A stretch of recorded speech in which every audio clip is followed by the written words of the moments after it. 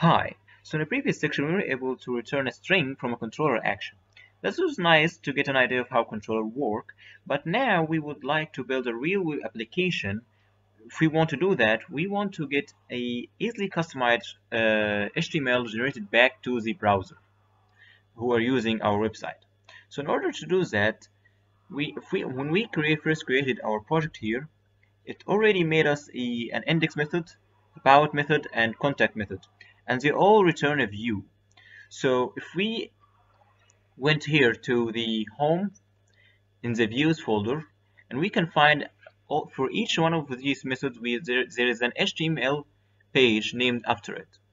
So for index, there is an index CSS HTML. If we open it, this is the HTML for that method that we are going to use. So if we go ahead and run the application and went to the home index page, so as you can see here, it went to our home index page. If we went into about, we will see the about page, contact.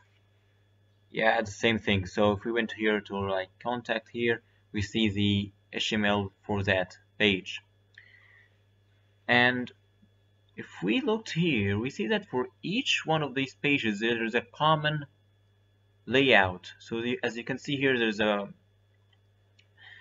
common bar here and a footage, and all of that is made in the shared layout. So if we went here, we're gonna find a page HTML here. This HTML is for the navigation bar, the footage, everything that's shared between all the pages of your site. We put it here in the layout page in this shared folder.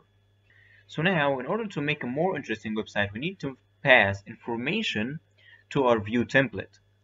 So in the model view controller architecture, the term model refers to the object which represents the data in the application.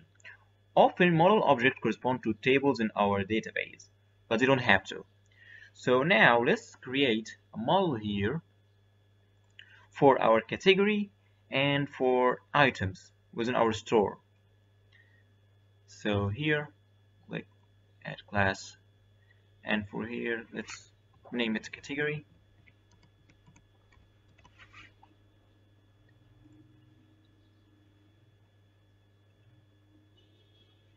And here, let's put a public, a name for our category, like electronics, for example. Get and set. And do the same thing for the item class model class, actually. Yeah. Item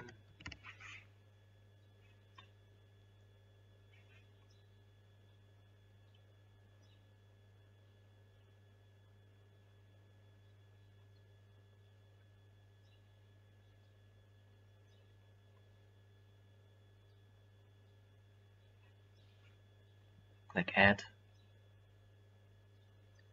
and in here let's put like a title. So let's like string and title.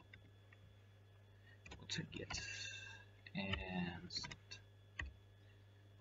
And let's put a the category one, or a public category, to get from our category class the information it needs. But alright, get and set. Right. So now let's go to our store controller to add a little bit of code to the details, so we can create our view for the details method. Action result. So we're going to change the string to action result and change the message here into a view to make it return a view. Yeah. And here, let's just delete that. Var item equals new item. No. Yeah, item So here title equals item plus ID. Yeah, seems right here. Yeah, so let's just build this. So yeah, right. Yeah, we have to include here a using statement to use shopping store dot models so it can see our models class. Yeah, seems about right. Let's just build this. Yeah, everything's okay, I guess. So let's create the view for the details here. The view,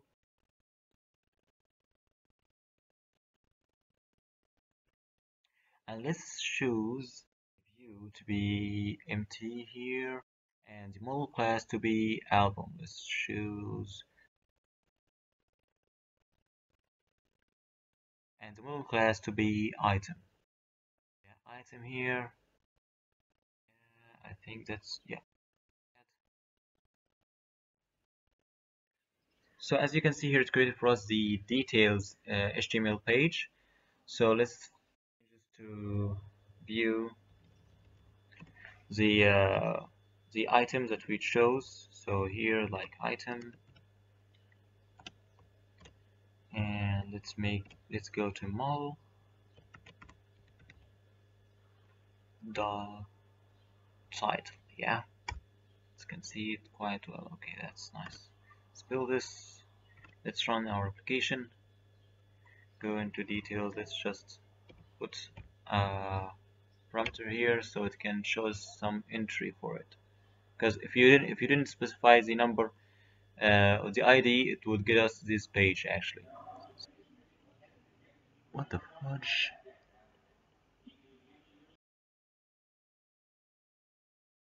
A few moments later. That and put for item equals new item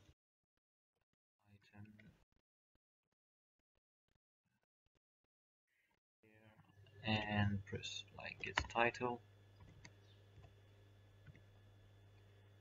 equals the item plus ID. Yeah, seems alright. And we also need to include a using statement here so it can use, so it can see the model class that we created. So shopping, yeah, models. Yep. Let's go ahead and put here also the item. We chose, yeah, seems alright. Let's build this.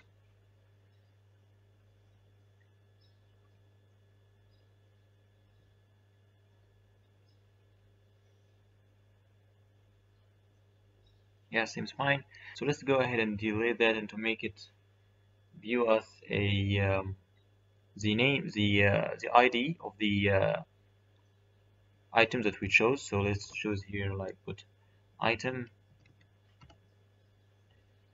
and model, model and dot title. We have to make it here like model. Yeah, dot title. Yeah, let's build this.